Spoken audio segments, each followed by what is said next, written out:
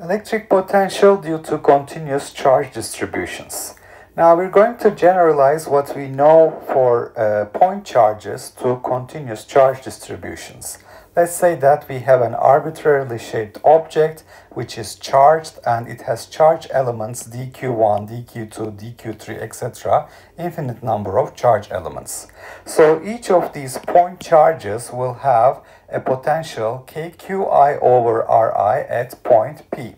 So the potential at point P due to a charge distribution will be the sum of the contributions from individual charges, so that delta V due to the charge delta Q will be K delta Q over R.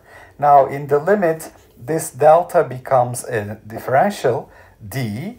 The summation that we have for the total contribution will turn into an integration.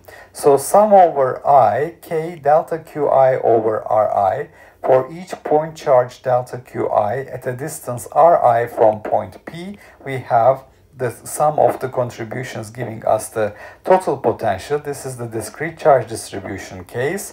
If this is a continuous charge distribution, this summation is replaced by integration and delta Q becomes dq.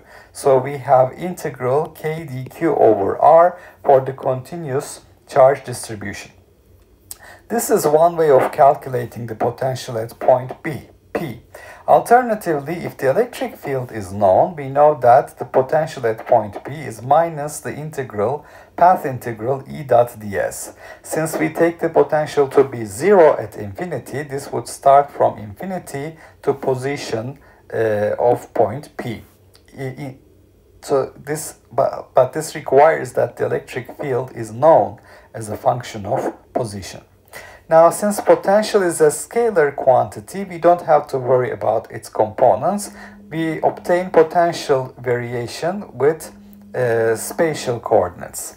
And remember that usually we take the potential to be 0 at infinity. There is one exception: if the charge distribution extends to infinity, some other point must be selected as the reference point.